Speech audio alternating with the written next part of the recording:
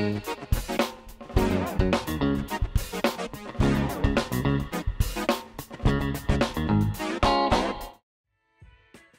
and welcome to Take a Beat. My name is Tirza and I'm the digital pastor here at IES. So in Take a Beat podcast, what we do is we pause and just think about life for a little bit, reflect, reassess, and then that would fuel us to continue with our lives. So take a beverage, take a beat, and join us in our conversation. And I am really excited today because I get to chat with a few of my friends. I can't really call them colleagues because they're more than colleagues. For most of them, I've known them for years. And so we have here Kristin and Sophie and Marianne. It's so weird. Like, I call her Tante Marianne. It's like, so just calling her name is. So why don't you introduce yourself, your name, what you do at IES, and your family. Tell us a little bit more about your family. Why don't we start with Kristin over here? Okay. My name is Kristin. I'm the director of the kids ministry here at IES. I am, do I need to speak louder? I am a mother of 2. My daughter is 7, my son is 4, and I'm a wife of 1. Oh, good. Thank God. Jelly, this is for you. Hi, my name is Sophie. I'm mostly taking care of everything, the details, everything in the church. I'm a single parent with 2 kids. Well, 2 adults, 2 young adults.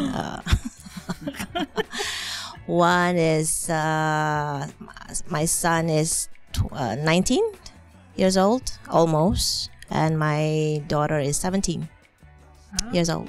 Yep. Yes. All right, Tante. Tante.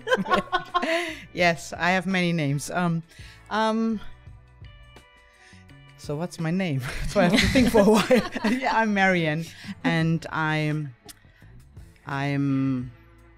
the early years coordinator at IES, and help with the facility at 7th floor. I'm a mother of 5. Okay. Age? No, that's not. No need. I'm a mother of 5, 2 boys, 3 girls. And They're all adults, yeah? they're all adults, yes. And I am a single mom in the sense of my husband went home to be with Jesus. Right. Okay, so this is interesting. We're going to talk about working moms and being working parents, because we talk about this in our theme, Stronger Families, right? And we talk about, and Pastor Dave and Pastor Mike were talking about, parenting your kids and training them in the way of the Lord. And so just kind of application wise, how do we balance this, right? I mean, growing up, my mom worked a full-time job. She was a teacher, and she also did ministry. And so it looked different than a stay-at-home mom. There's no labels of like this one's better, this one's not. It's just different, right? So I kind of want to hear some of your perspectives and your stories and things like that. So when you're working a full-time job, whether now or before, what was your schedule like? Hectic. Well, I did once, like when I already a single parent.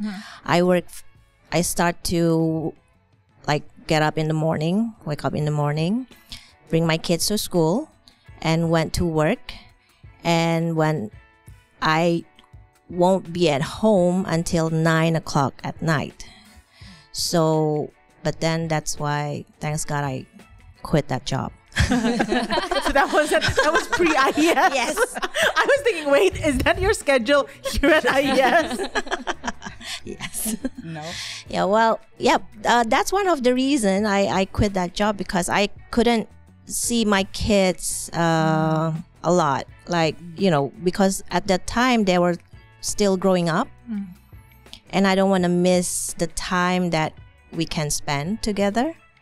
So I was saying that, okay, this is not a good working, this is not a good job for me. Yeah. So I need to have something that I can balance between works and family. So I was just, when you were talking about working moms, I had just like a little thought about like bringing up children is work anyway. So Yes. it's just like so it's like you're working 2 jobs. work or Double work with a job. paycheck, Double right? job. Something like this. So I feel very blessed, and because like my work was since 1999 with IES, so my children were basically crawling under meeting tables and and you know, just like while teaching, after breastfeeding, put the child down and then okay, let's so but then yeah, I was like what Sophie just says, like I felt really blessed that I could be with my children. But then there was a time when you weren't at And IES, then- right? Yeah, and then I was actually, but it was the same thing. So my children grew up, and there was I worked in school. So again, I was with my children. So basically, a day would always like, mom's moving, everybody's moving. So it's just like having my children around, and what Sophie was just mentioning. Being able, even though you work, I could see my children, or they could come to me, and if they needed something. So that was really, it was still kind of around the clock, because like in order to, you know, we never had a helper, so everything went through my hands. So it's just like, yes, we need to speed up, but we can do it. We are equipped for this. Yeah. Amen. So amen. You're like in the midst of it, because both of them, their kids Yeah. are either like, you know, have been adults for a while or are emerging adulthood. Yours, you're still My work schedule is kind of similar like Marianne. So I've been working with IS for 15 years now, but the first 11 years my title was a part-time worker here. So the other part-time I used to do psychological practice outside. So my schedule is also hectic, but thank God with IS I could bring my kids to church. Just like Marianne, both my kids grew up crawling under the table, literally hooping under the table while we were having staff meeting. or getting And- passed around from one staff that's right. to Even another. with you, right? Yeah. So both of my, and then also breastfeeding in the middle of all the gentlemen's around. Yeah, Covered though. covered. Don't worry. So, yeah, and then the last 4 years, I'm a full-timer, so I focus on IS, and I am blessed with a husband who is an artist that works in entertainment business. So his working schedule is pretty flexible. Got it. So now that my kids are growing older, during the day, he's there with my husband. I'm here, and then he will work night shift. So. Yeah. So how, I mean, we've kind of sort of talked about that, but how do you parent full time? Like, I feel like I'm taking notes, not that I'm married and having kids anytime soon, but you know, just taking notes. What's the question again? How do you parent and work full time? I think there's no no formula. At least. There's no formula, and I think it's you know, that's why I always Do you wing it every day? Pretty much. Well, for me, I think because I've been teaching my kids, both of them since they were kids, to be independent. Like they start to wash their own dishes still when they're already like 4 or 5 years old, you know. So, and then they know how to clean their own rooms. So basically, it's like before I'm becoming a single parent, they already knows what to do. So when that time came, it's not as hard as to teach them again, because they already know what to do. And I just told them, like, okay, don't do this, don't do that. If you have any things, just call me. And well, thanks God, both of them is a very, well, I would say a discipline. Well, I mean, they afraid of what's the consequences. They're great kids. Yeah. Yes. Both of them. Thank you. Yours too. So let's talk about, stronger families and training children in the Lord. How do you incorporate that? Like your relationship with God, how do you incorporate that? How do you, what role does your faith, your personal faith, play in how you parent, how you relate with your kids? Well, I was just looking back. I think Jesus was my savior, but not the Lord of my life. So actually I have a little bit of a, I think, almost reverse story, like with my oldest.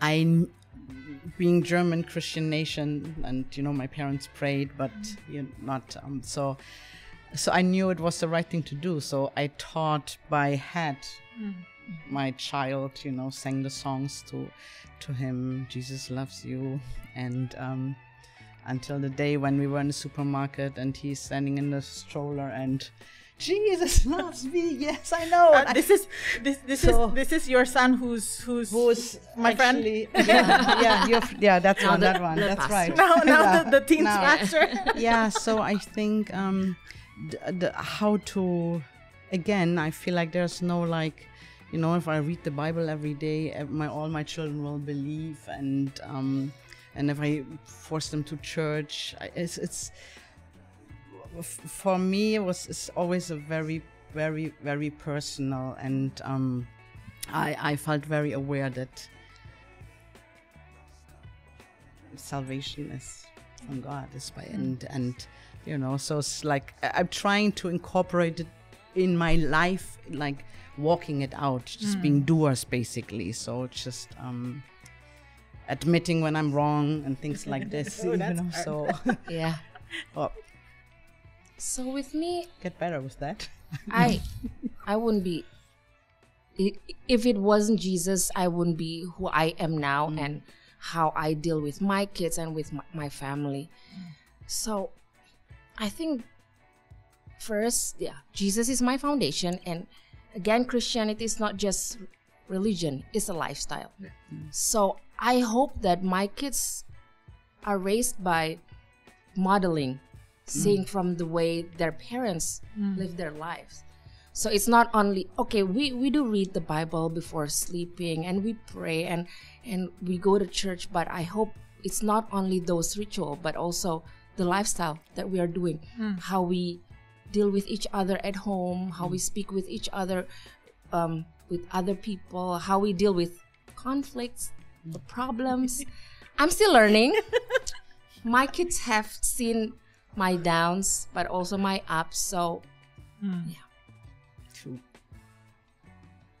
Thoughts, Sophie?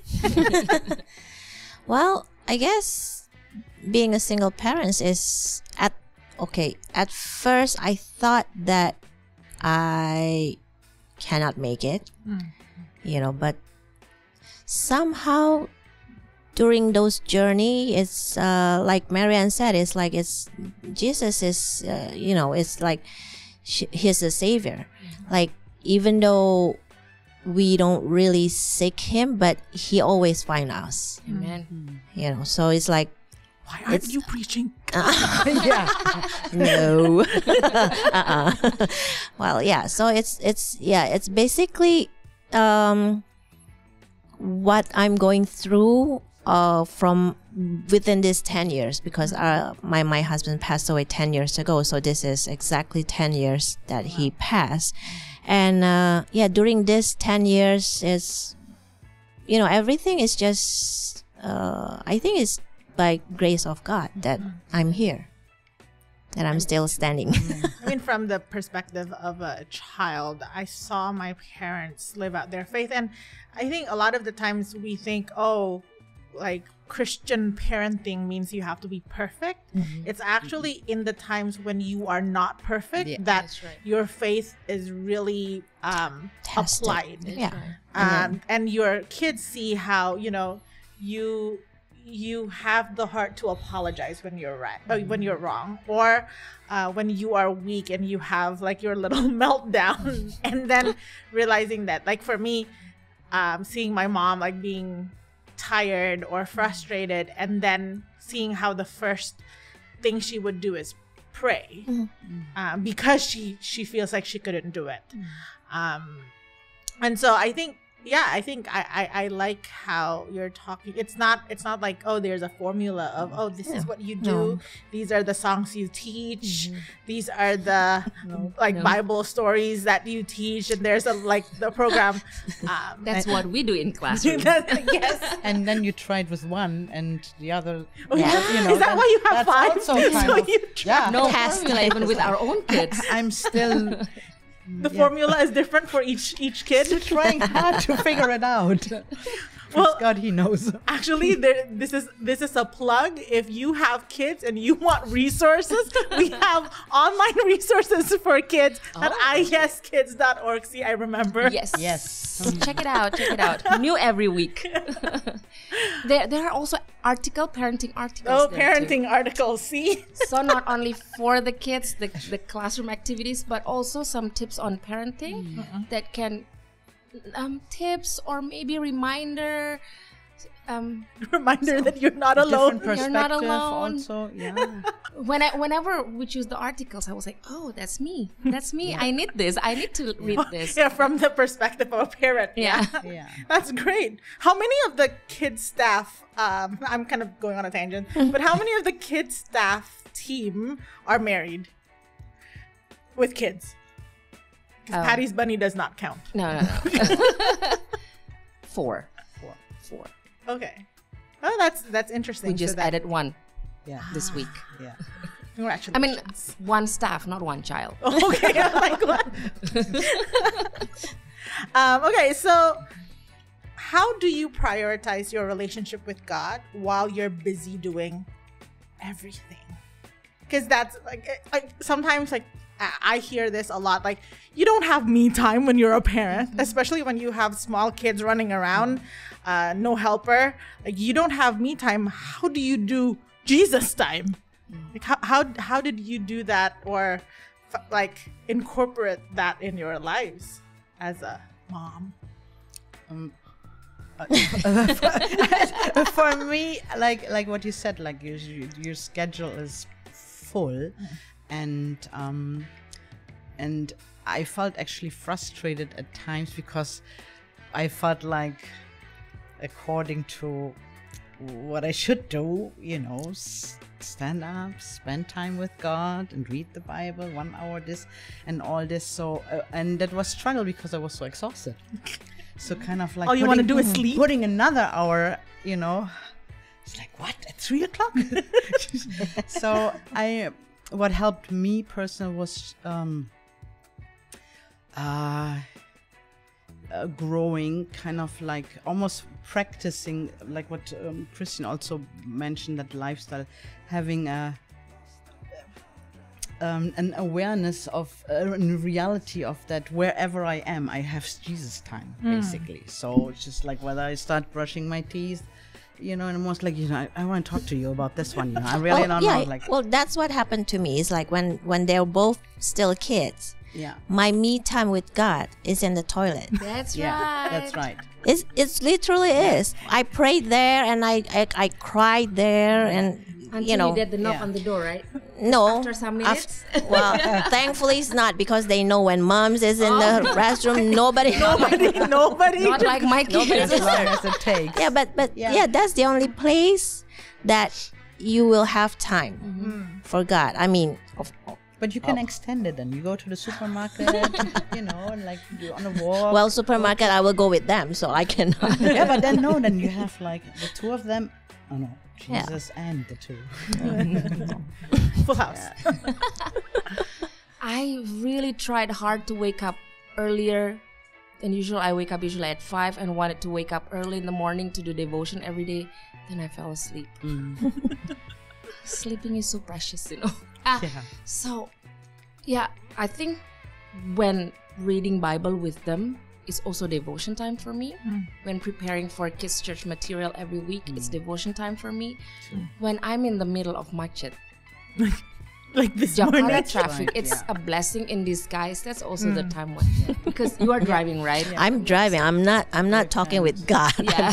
You're singing for him while I you're talk to driving. God in Listen to traffic the- by Yeah. saying, Lord, look Yeah, at that. yes, person. yes, Can you please cut them off? Yes. Yeah. True. So, So in traffic, in traffic. in the restroom.